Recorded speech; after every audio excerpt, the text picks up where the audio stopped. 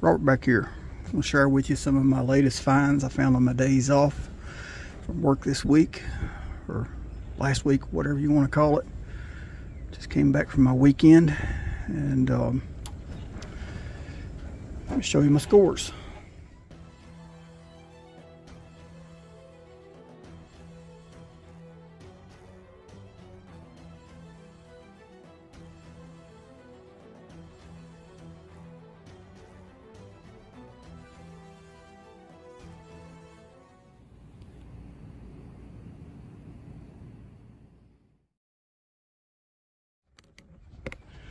The first thing you all see here is the Power Max stove and the canisters. I'll show you those last. Those were not from an antique store. I found these listed on Marketplace with listed with a bunch of other camping gear for one price. And I was scrolling through the pictures and I seen this stove and the canisters, and I messaged them if you'd sell them separately, and he said yes. And it was a couple-hour drive for me, but it's the town where my sister-in-law lives, so Melissa had been wanting to see her sister, so we knocked out two birds with one stone. I took her to see her sister, and I picked up this. So I was tickled to score this, especially these canisters. We've got 3 full ones and 1 empty one, and I mean, that was a major score for me. But I want to share with you some of my other finds. Some from antique stores and some from Restore. Habitat for Humanity Restore. Okay, I found this battery-powered carbon monoxide detector. It's originally $69.99. Found it at the Restore for $10. And I've been needing one of these for the little camper. I've had several comments in my videos and my buddies I'm camping with about I probably need to invest in one of these, so there we go. Got one. Also from the Restore, found a package of carbon felt. This is great for making the alcohol stoves. It's fireproof felt, and $4. I'm not sure what it costs new, but I'm pretty sure it's a lot higher than that. But I did get it for $4, and I was tickled to find it. Also from the Restore, I think these were originally from Ace Hardware, but the Restore had it. I found it in a box of bolts and nuts and different things. There is a new old stock camp stove generator. You can see that, 50 cents. Right, another generator for 220 lantern. Check that out. Better focus in. 50 cents. Brand new in the pack. That's the deal. It can't be beat right there. Okay, also from the Restore. These are the best door stoppers a man can find. I promise you that. They work better than any door stop I've ever found. I seen a guy using these one of the hospitals I was delivering to. Much better than a regular wedge shaped.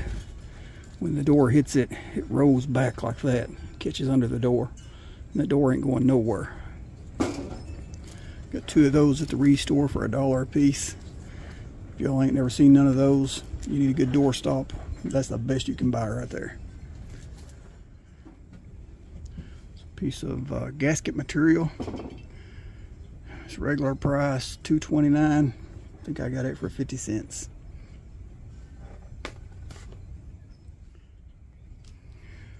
Some solid brass decorative hinges.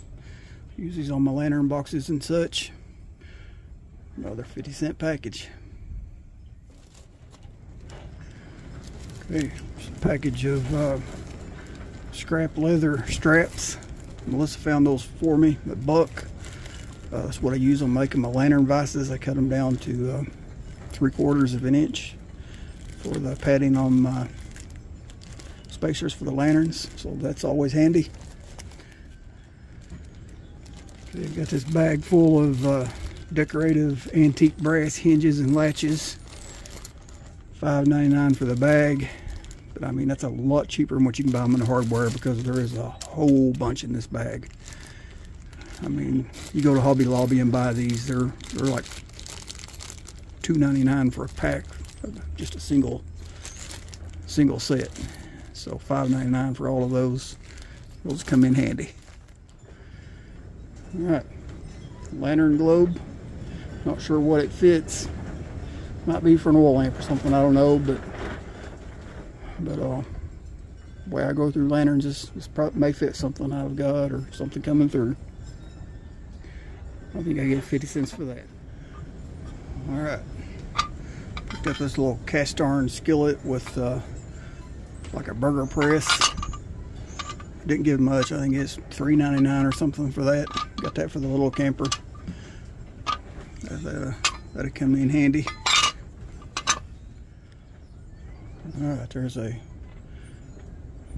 probably a tea strainer, maybe a coffee strainer. But you know me, I'll be using it for coffee.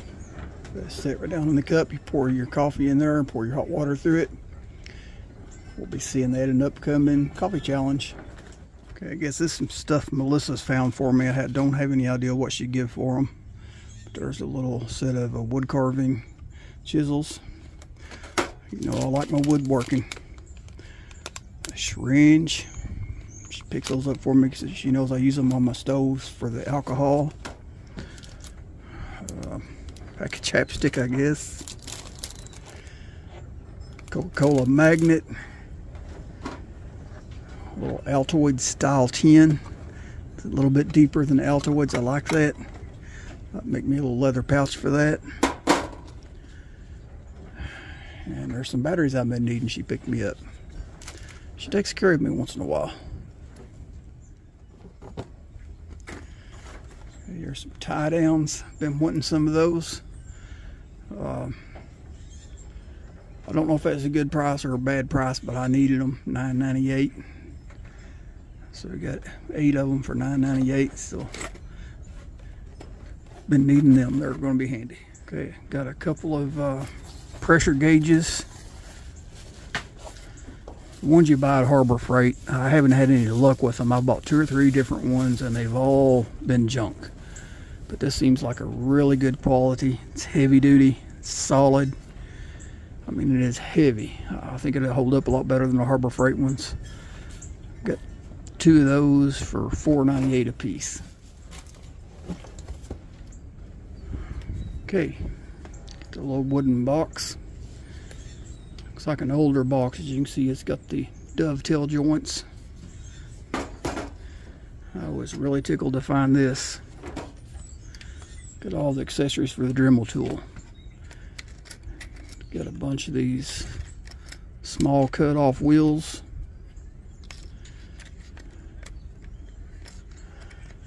They got kind of bounced around in here. But there's a bunch of those. They're all mixed, but there's several of the heavy duty cut off wheels, diamond bits, stone bits, more cut off wheels. Yeah, it's got bounced around. Polishing paste, felt pads, sanding drums. Hey man, I use this stuff all the time. I think I give $10.99 for the box. Like I said, I think it's an older box. So I was tickled to find that. There's a lot more than $10 worth of bits in there.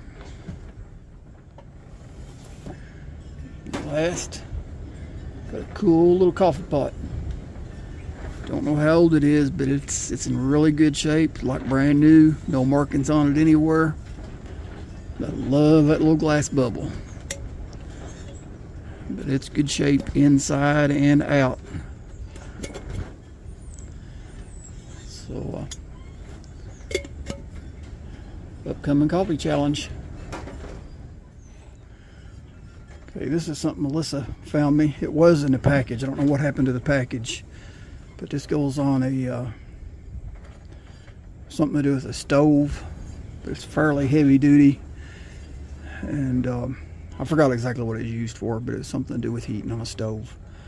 But I think it was 75 cents or something. and I'm going to use it on 1950. Try to make a heat sink to put on there and see if we can get a simmer out of that thing instead of wide open. See if this will make it kind of hold back the heat a little bit and get a more even burn for more of a simmer. I'm gonna give it a try. I don't know if it'll work or not. And I showed you the Power Max stove in the beginning.